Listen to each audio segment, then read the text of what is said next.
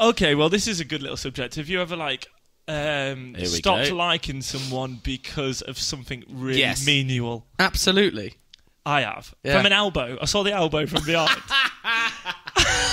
You saw the elbow from behind?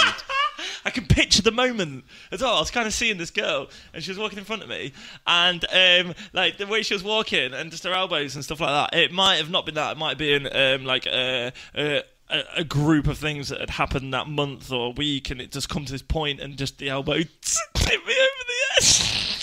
Why?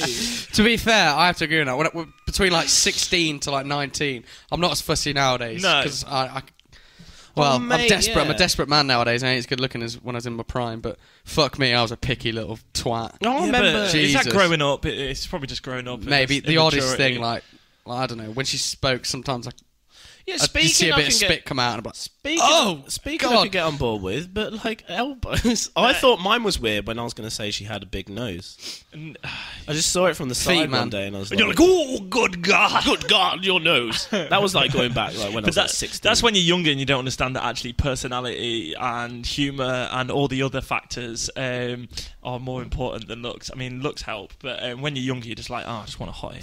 Feet were the killer for me sometimes. Feet.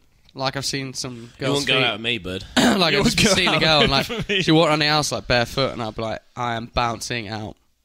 I need like a fucking chopper to come in and absolutely repel me up, mate, because I'm out of this joint. What was it about the feet? What is it about? I'm just a bit funny about feet. I don't really like bare feet. What about men's feet as well? Like, all of it, man.